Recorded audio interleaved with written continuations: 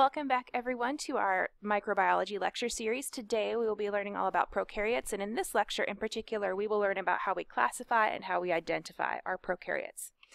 So the first question we have to ask and answer is, what is a prokaryote? If we break this word down, the beginning of the word pro means before, and karyo means nucleus.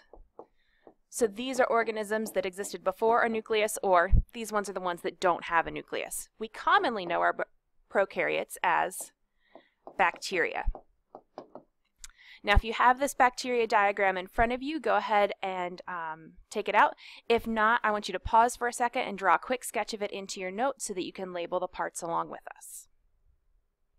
Okay, now that you have your bacteria diagram, let's look at what is actually inside our prokaryotes. So this blue squiggly stuff in the middle is the bacteria's DNA. And unlike humans, who have 23 pairs of chromosomes, bacteria have one singular chromosome, and that chromosome is circular, unlike humans, whose chromosomes are linear. Okay? Bacteria then use their ribosomes to translate the RNA made from that DNA into the proteins for the bacteria. Okay. Surrounding both the DNA and the ribosomes, just like in a eukaryotic cell, is then the cytoplasm. Okay. So now let's move to the outside of our bacterial cell. Some, not all bacteria, have this whip apparatus at the end of it, which is called a flagellum, that they use to propel themselves through liquid. Many bacteria also have these little membrane extensions called pili. Now these look a lot like cilia, but they're structurally different, which is why they have a different name. Now let's take a look at the outer three layers of our bacteria. The very outermost one is called the capsule, and that capsule is made of membrane. Our next layer in is the cell wall. And inside the cell wall is another membrane, which we usually call our plasma membrane. Now, if you notice, bacteria are unique in this outer structure. They're the only ones that go membrane, wall, membrane, and have two membranes on the outside of them. Okay? So now that we know what they look like, let's start to talk about how we can classify them. Oh, before classification, what they are. So among living organisms, bacteria are the oldest. They're the most abundant, and they're the most widely found. They are probably also among the most diverse. It's just that our identification techniques haven't quite caught up with them yet. So within these old, abundant, widely found organisms, we've got two main groups, and these two groups are actually divided at the level of domains. So let's take a look at our first domain. Our first domain is the eubacteria. Now, this word eubacteria means true bacteria, and typically includes the bacteria that live in non-extreme environments.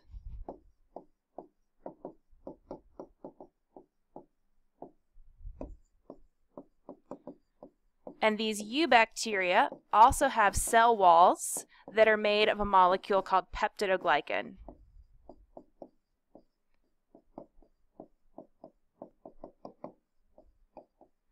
Now, if we break down this word peptidoglycan, you'll see peptide, which has to do with amino acids and proteins, and glyca or gluca, which has to do with sugars. So we know it has to do with some kinds of peptides and sugars being put together.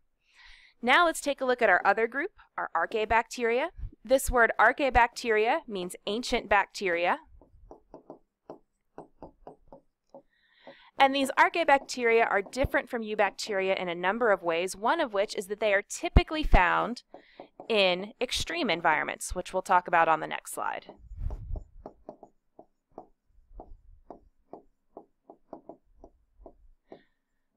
Another difference that is really major when it comes to classification, but we don't tend to think about, is that their cell walls do not have peptidoglycan.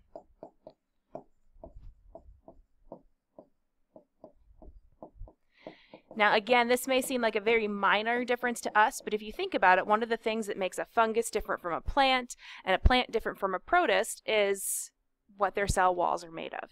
So this is a big dividing thing between our two groups of bacteria. So let's pause for a second on our archaebacteria. Okay, our archaebacteria are extremophiles, which just means that they love extreme environments. And we're going to take a look at 5 different types of these extremophiles and where they might live. So our first type is our thermophiles, which, as the name suggests, these ones like heat or hot environments. Okay. An example of a hot environment where you might find them is a deep sea hydrothermal vent or a geyser or a hot spring. Okay. In contrast, our psychrophiles like to live in places where it is cold. So places like glaciers or the tundra. We can also have acidophiles.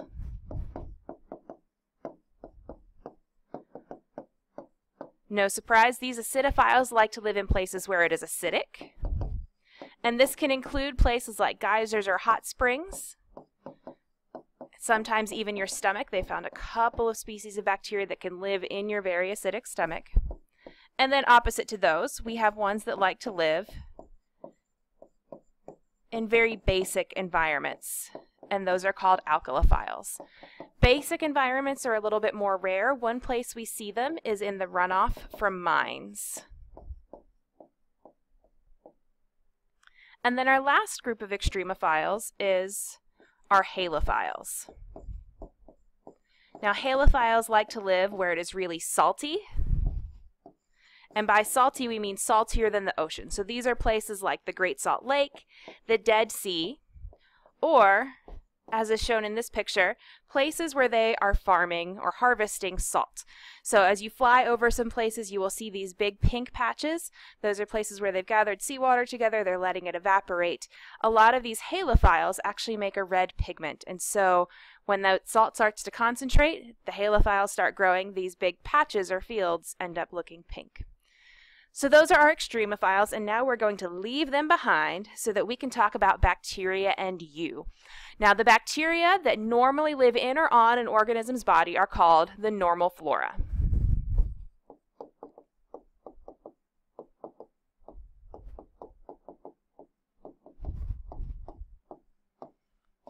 And these are almost always going to be our eubacteria. Now, among these, we have 2 different types that we're going to take a look at. The first is our transient flora. Now, if you were in class the first day, you'll remember that one of the plates that we cultured was our T plate, and T was for transient. Okay? So our transient flora is the bacteria that is temporarily in or on the body. If you were in class, you'll remember that our transient flora was the bacteria that we collected before we washed our hands. Okay? This is picked up from the environment, and whether you get that by touching something or inhaling something or ingesting something, whatever the case, the transient flora are picked up from the environment. Among these 2 types, transient and resident, the transient is more likely to be pathogenic, or is possibly pathogenic, not always, but it's possible.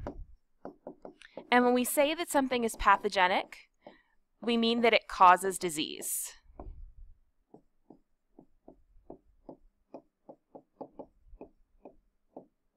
Again, not every transient bacteria is pathogenic, but it's possible. Now let's take a look at our resident flora. Again, if you were in class, our resident flora was marked with an R. These were the bacteria that we had after washing our hands. So our resident flora live in or on the body for a long time.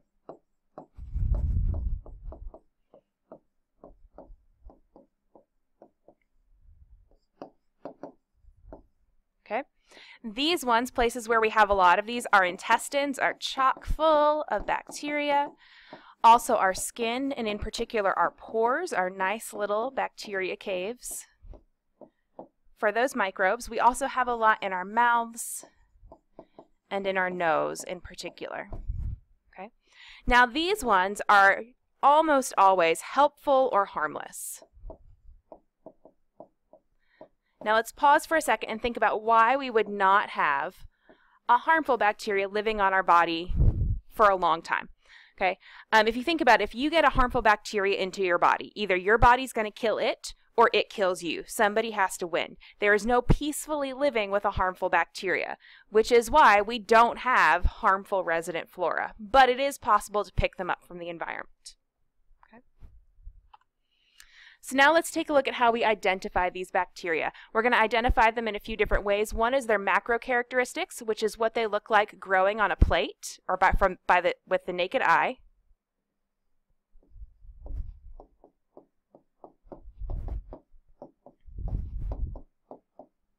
Okay. One of the ways we can identify them is by their habitat. If, for example, they were picked up from a hot spring, they're probably not one of your normal flora. Another way is by whether they're aerobic, which means they use oxygen, or anaerobic, which means they don't use oxygen. Okay.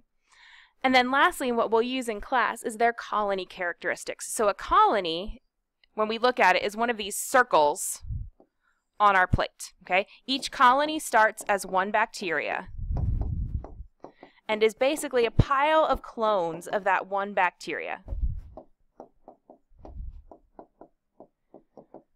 And what we can use to our advantage is each species of bacteria makes a different looking colony.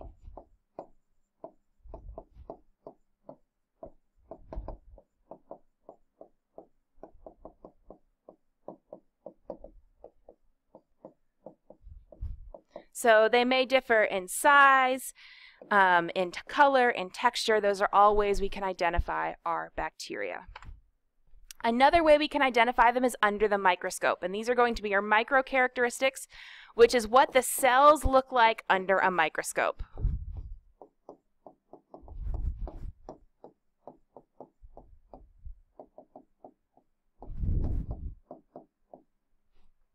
Okay, we're going to call this our cell morphology. The cell morphology is the cell shape and grouping.